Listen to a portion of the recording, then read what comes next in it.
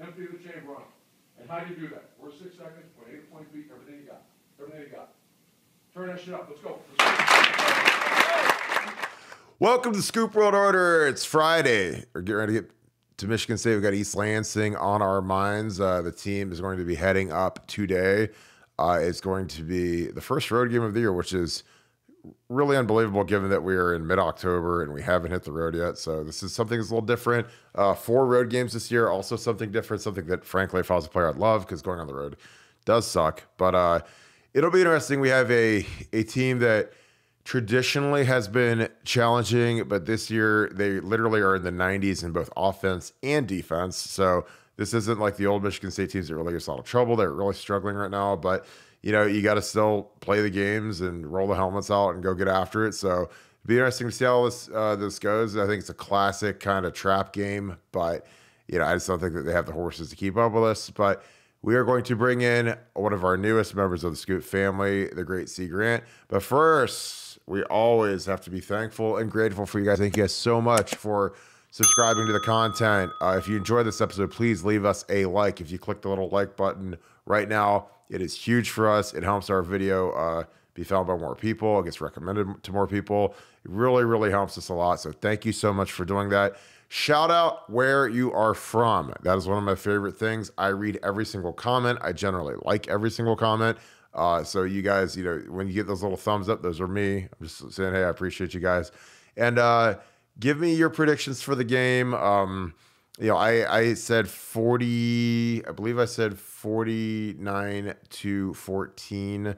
I don't think it's going to be much of a game. I think we're going to run right past these guys, but I would love to hear your scores. It's supposed to be a clear day weather-wise. No rain, no sleet, nothing, none of that normal crappy Michigan weather. So let me know. Put it in the comments. I'd love to hear your comments. And any of our Scoop family that are down in Southwest Florida, we're thinking about you. Hope you guys are safe. There's help on the way, and we're thinking about you nonstop. With that being said, I'm going to bring in the great Cie Grant, the best singer in the history of Buckeye Scoop, and also the guy that made the biggest play in the history of Buckeye Scoop by sacking Ken Dorsey. Cie, how are you tonight, brother? I'm good, KB, man. How are you doing tonight? I'm doing great. So we're going to go back in time a little bit, young Cie Grant. So the head coach, Mel Tucker, is a guy that we're both familiar with. I obviously did not sit in the room like you did with him, but he recruited me. Fantastic guy. I've always rooted for Mel from afar when he was in the NFL. Then he went to Bama, Georgia, Colorado, Michigan State. Talk to me a little bit about your relationship, your time with Mel Tucker as a cornerback. You know, you're in the room with him. What kind of coach was he? Did you ever butt heads with him? Was he a guy that you universally loved? You know, any juice you got on Mel Tucker, go ahead and spill it out, because I think people are dying to hear some great Mel Tucker stories. No, I did play for Coach Mel Tucker. Made that move into the secondary room with him in 2001, like you were saying, playing corner. I think overall we had a good relationship. We did bump heads at times. One thing I can say about Coach Tucker, he's very thorough. He's a very attention to detail. I mean, he would get on our behinds for anything from, you know, not getting our pad load to the type of socks that we were wearing. You know, so he's you know, in the classroom setting, a very good coach, knows his X's and O's, knows his players, sets a standard.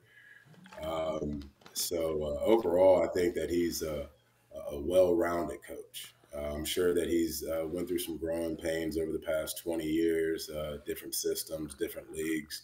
But overall, I think he's a darn good coach, man. That's interesting. He gets on you about the socks because our equipment managers, and I love Rob Lachey, but we had the worst socks in the entire universe that were given to us by the Ohio State. They were like these Nike with the red swoosh, like mid-calf, like you're a dad walking around Disney World, you know, who's not a cool dad. And like I hated those socks. And I literally just said, screw it, I'm going to wear footies. Like for the games, I was told that if I'm not going to wear long white socks, if I tape my ankles and leave a little bit of the white tape showing, because I'd always get it wrapped in the black, that black stretch tape. If I would show a little bit of the white at the top, that counted as a white sock. So I never wore those terrible socks. So I could see, if Mel was a stickler for that, I didn't care just because I was like, these are the worst socks in the universe. I wouldn't wear anything other than quarter socks for the rest of my life. I will never wear anything that covers my calf or my mid calf, but those are what we were given. So a lot of us had to go to Dick's Sporting Goods and get right. So that's funny that you say that. Give us 3 things that Mel Tucker did to develop your game. Maybe if he taught you some stuff as a man, because I think that he really has done a nice job. He's had a really great rise, obviously coming through Alabama with Nick Saban and then going to Georgia with Kirby Smart. But what were some tips that Mel gave you that helped you progress as a player? I think the first, setting that standard of, hey, we're going to play fast. We need to play with our pad low. That was number one. The second thing was just our alignments at corner, being able to pre-snap read, understand what's going on, understand where we were at on the numbers to eliminate routes that the wide receivers could be running. And then he was real big on running to the ball and making a play. I have a Mel Tucker voice because when I think of him, I only think of him in his voice. So he would be like, I see. I need your pad low. I need your pad low. And his big thing behind that was, listen, in games, if you stand up high, you're going to play high. So he really stressed during practice to get our pads low, make sure our knees were bent, because throughout the game, you may get tired and you may come up a little bit. So Coach Tucker had a lot of different sayings. I can remember another one where he would say, hey, when you're back there, you're going to have to sink on the credit and break on the cash. So it was just little sayings like that, we used to laugh, but, all of that played a big part. The guy knows what's going on from an X's and O's standpoint. And the thing I like that he really tried to take time to learn each of his players that were going to be out there. Accountability was big.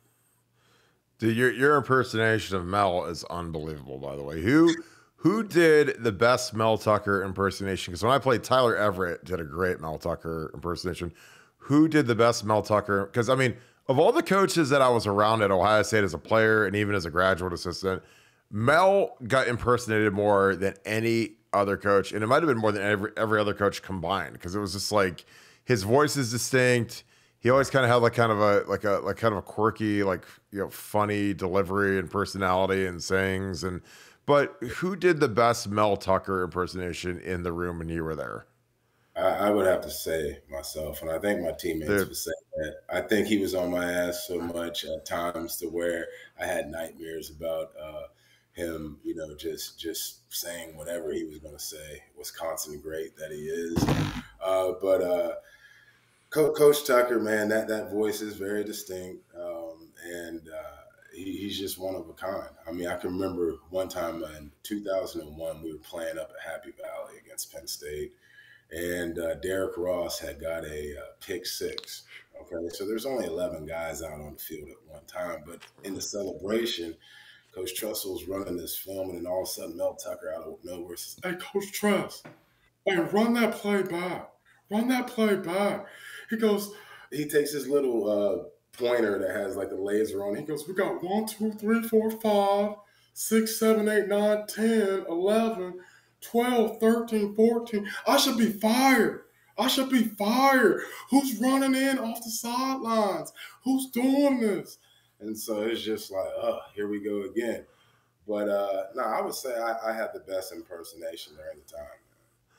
Did D Ross do anything in the celebration? Did he do throat slash or throw up Crips or Bloods or anything? Or no, was he just straight? Because D Ross he's pretty out there. It's I could see him doing about anything if he got a pick six, man, especially somewhere like Happy Valley where it's that juiced up. Did he do anything insane, or did he just hand the ball to the official and jog back to the sideline? I believe on that particular one, man, there were so many guys right behind him in the end zone. I think we tackled him there in the end zone. So, Ross didn't get a chance to do what he would normally do. But speaking of Ross, he was definitely one of a kind, very confident, one of the guys with the best hand-eye coordination. Ross was the kind of guy that would say, hey, I'm going in this game, I'm getting a pick, and Ross would come out with a pick. And so it was just, he was one of the kind, he didn't want to tackle much. I mean, he was one of those guys that said, hey, I'm there to cover.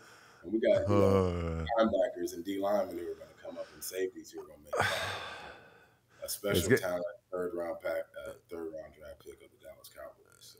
He's like Dion. Like, Dion's like not getting paid to tackle now. He's getting paid to cover. We grew up watching Dion, so a lot of that.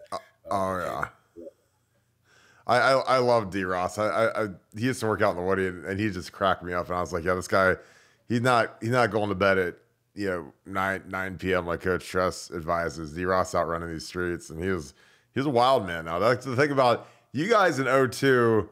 It's funny because there's like this whole go to bed, get your 8 hours, eat spinach and grilled chicken and stuff. And I was like, the guys, like when I got there in 03, I was there with like Shane, Alex, like Darian, Will Smith, like some of those guys, I don't know if they ever went to bed.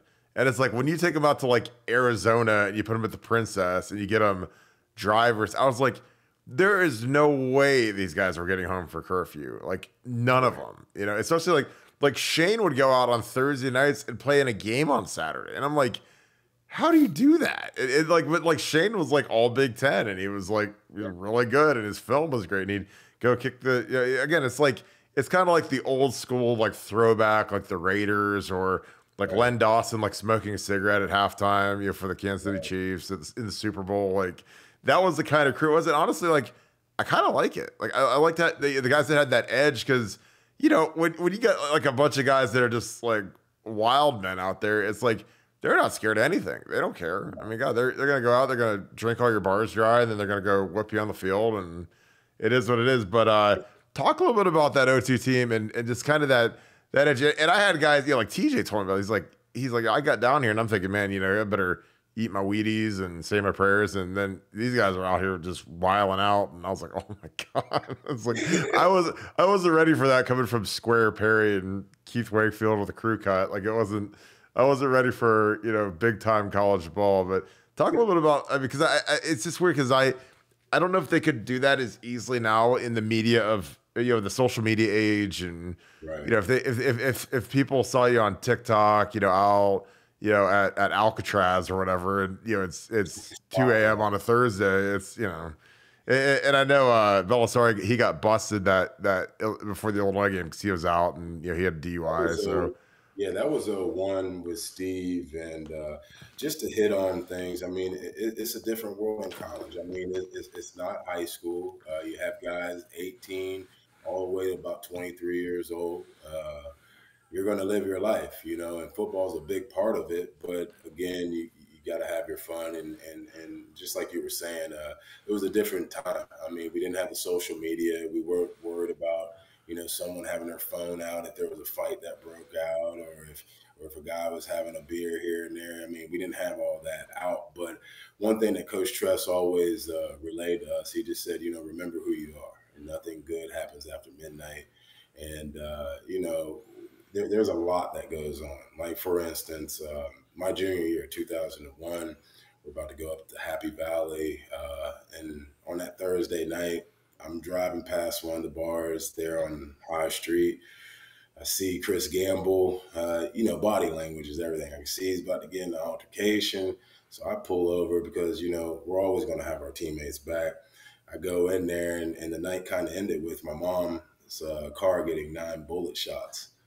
Things happen, and that was nothing nice to end up at Penn State.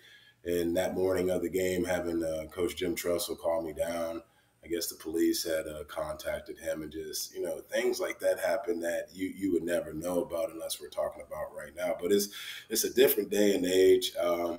I do think that we were a little more rowdy back in those days. Again, you don't have that big eye in the sky on you like you do right now. And we kind of policed ourselves. I mean, we knew what the coaches expected of us, but again, we were no angels. Let's just put it that way. But when it came to football, that was one thing that we had all in common. And when Saturdays came, regardless of what happened Tuesday, Wednesday, Thursday, Friday during the week, we just primed ourselves on being ready to play, represent the great state of Ohio. So. Yeah, exactly. I mean, people, as long as you show up on Saturday and you ball, I mean, it's no different than Babe Ruth or some of these guys. Some of these guys are wild, man. And again, there's nothing wrong with it. It's just now it's a much higher risk reward thing because these kids are recognizable. They're all on social media. People know what their faces look like more than ever because back in the day, I mean, when you played, they had like MySpace and Instant Messenger on AOL, and it's like nobody really knew who. I mean, they'd see you on like the game and the starting lineups, but that's kind of it. There weren't like 8 million Instagram photos and Facebook photos and Twitter photos and all that. So it's kind of a different, it's a totally different world. Here's a $1 billion question. Have you heard from Chris Gamble at all, ever? Let me see. I've talked to Chris maybe 1 or 2 times outside of the national championship game. I had a chance to see him in 2012. I think he came back when we were doing our 10-year reunion there at the Shoe. I think it was like Urban's first or second year.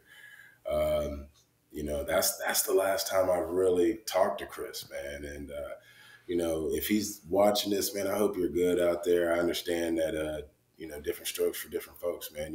I'm an introvert myself. I'm trying to get out of that.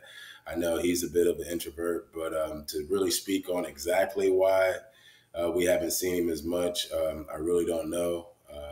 Again, I just hope he's good out there. Yeah, I always knew that he was like, there's certain guys that are just so quiet. You never hear from them. It was funny. I saw D-Man, Darian Scott, in a suite for the Notre Dame game. I said, dude, I'm going to interview you. So I actually might bring him on with you. That'd be great. You can interview. I mean, I'm sure your boy's a D-Man. D-Man's the best. D-Man's one of the best individuals there is out of West Virginia. I think he's out of Charleston, West Virginia. Just a rock solid dude. Definitely one of the guys. Definitely. Yeah. All right. So we're going to switch gears real quick to the Michigan State game on Saturday. See, I know you've done some research. I just, it's hard for me to get excited about this game just because I think we're just going to absolutely steamroll them because they look lethargic. Traditionally, Michigan State's been a really good defensive team. They're not even that anymore. They're in the 90s on defense, team defense. They're in the 90s in offense. So they can't score and they can't stop anybody. And you flip to Ohio State, and we're top 5 offense and 14 overall in team defense. I think we're number 1 in offense, 14 in defense. So it's like totally different matchup. I don't know how they keep up. They have no skill. O-line's shabby, defense is bad. So what are your thoughts on this game? And how happy are you for Mel that he signed that like $90 million contract last year instead of this year?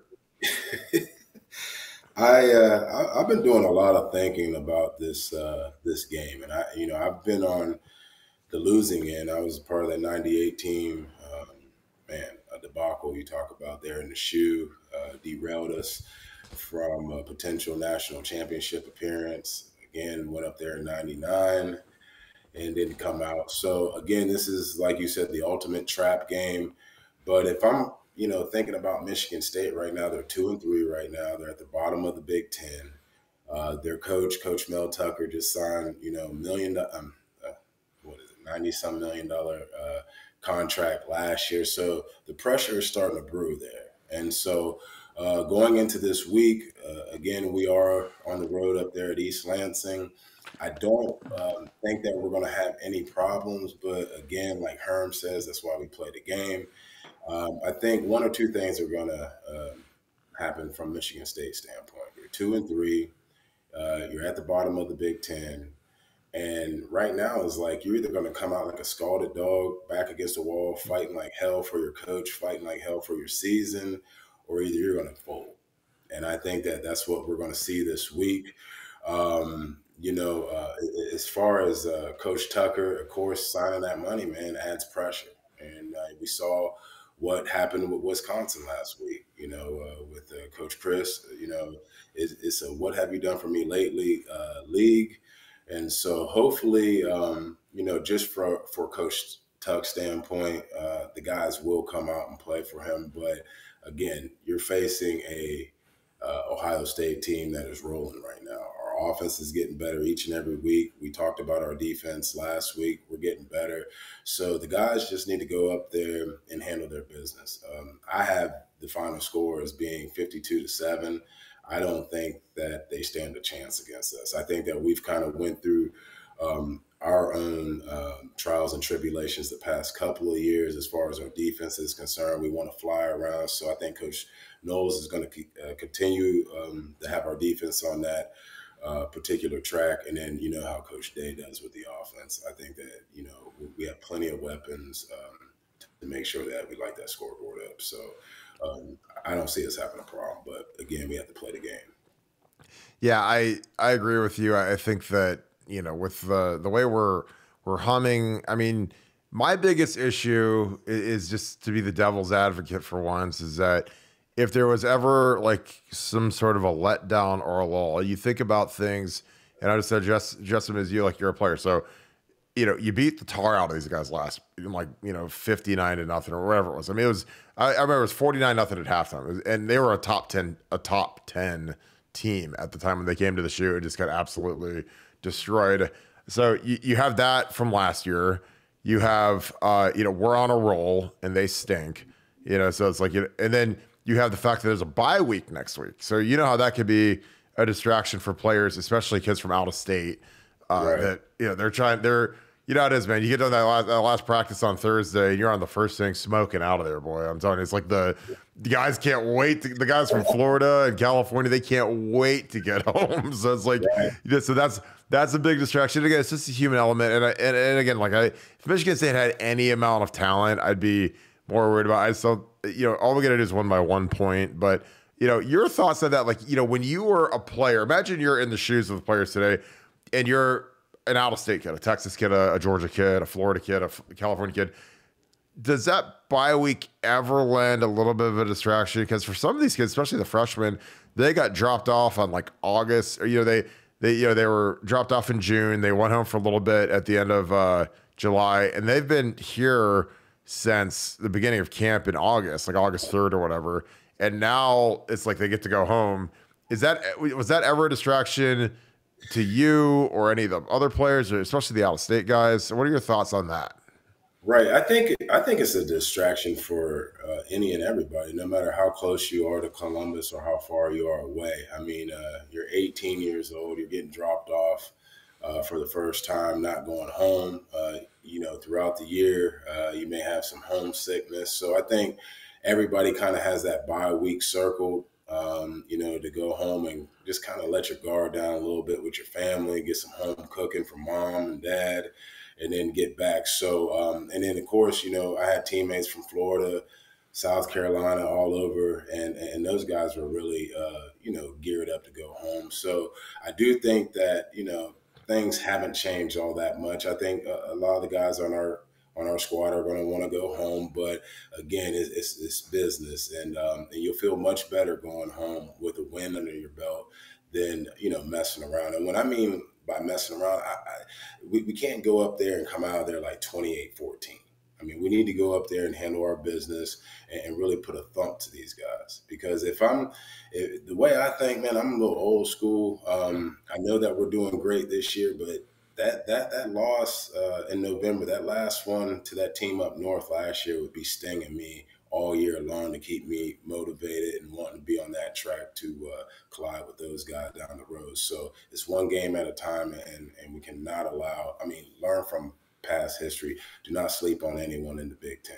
Because the way I look at it, Kirk, there's only 2 teams left on the schedule that could kind of salvage Michigan State's season at this point. I think if they were able to somehow pull out a victory against us, that would kind of, salvage things. And then, of course, when they have a chance to play their in-state rival with Michigan, that too. So we have to understand who we are and remember that, no matter how these guys look on film, they're going to come out for the most part, at least in that first couple possessions, and try to give us everything they have. So. All right, so I'm going to wrap this up. Last question. Did you ever, not scoreboard watch, but kind of, look at the schedules, see common opponents? Because, again, mentally, and I could be completely crazy saying this, but, last year, they're getting ready to play Michigan. So, Michigan State beat Michigan last year. By some miracle of God, they actually beat Michigan last year. And then we go out and we beat them 59-10 or what. I mean, I got to look the score up because I keep just making it, but it was some just absolute destruction, like embarrassing. Was there ever a time where you look at the thing and say, well, we beat Michigan State by 60 points and they beat Michigan, and so Michigan can't be that good? Was there ever a time where you like thought that just human nature, comparison, that type of thing? Because I think that happens. I mean, I did it. I mean, like if I said, hey, we beat Penn State beat Michigan by 45 points. So how good is Michigan? Like, because I mean, I think our guys walked into a fist fight last year in Ann Arbor and they got smoked. But did you ever do that as a player where you compare the schedules and say, it's kind of like a mental thing? Yeah, it is a mental thing. I think you do look at common opponents and see how you see how the outcome was in those games. But one thing that you must always think of when you're thinking of that team up north, that is your rival. And so there's nobody, Penn State, Michigan State, no Wisconsin, none of those guys are going to play you to the caliber that, say a Michigan's going to play you at the end of the year, and vice versa. I mean, we're going to be up for the game too. We're going to see that this year. A lot of those guys, regardless of what our schedule or not schedule, regardless of what our record is going into that game, 365 days ago, it almost feels like a week ago when you lose those games. But to answer your question, it is easy to kind of look and see, okay, we handled this team, and so we should handle this team, because they got beat by them. But that's not always how it works out. You got to understand that Michigan State has their own little rivalry, so that's going to pop off a little differently. And then, of course, the game at the end of the year, it's in a league of its own. But, I think you get caught. And that's why Coach Tressel used to always tell us, do not get caught up in reading your articles. Do not get caught up in any of this, one week at a time. Everybody will have their opportunity against us, and it's just a 1 week season. So, yeah, I mean, I always thought that stuff was rat poison anyways. That's why I always thought that, if you start, and like I learned it more as I got older, especially like, we went into that Florida game and it was, everyone said we're huge favorites and we got absolutely destroyed. So, I mean, I always, I never believed any of it, and it got even worse from there. Well, that being said, brother, I'm going to wrap this thing up. We're almost to 30 minutes. We're flying through here. I appreciate you guys as always. Thank you so much, Scoop family. We are really, really working hard to keep cranking some great content. We're going to do a game watch party on Saturday, so it'll be live streamed. Tune into that. I think it will be fantastic. I think you guys will really enjoy it. If you enjoyed this episode, please leave us a like down below. Click on that little thumbs up. It's huge for us. It's a great add to our video. It helps more people find the video. If you follow us on audio podcasts and you're on Apple Podcasts, Spotify, any of the other formats, please leave us a 5-star review. That is so huge for us right now. We appreciate you guys so much. Those all add up big time for us. So thank you so much, guys. We're the #1 podcast in the Ohio State realm. It's all thanks to you guys, and that has been huge for us. So thank you so much. I hope you guys have a great weekend. I hope you guys have a great rest of your day. It's game day tomorrow, so get ready for it on BuckeyeScoop.com. If you haven't joined BuckeyeScoop.com, our premium membership experience is absolutely outstanding. We're really, really cranking it, and our game thread is always a blast. So give us a shot. I think anyone that's tried it has loved it, and I think you guys would too. So I will see you on the message board. So as always, thank you, Buckeye Nation, and thank you, Scoop family. I'll talk to you guys tomorrow. Go Bucks.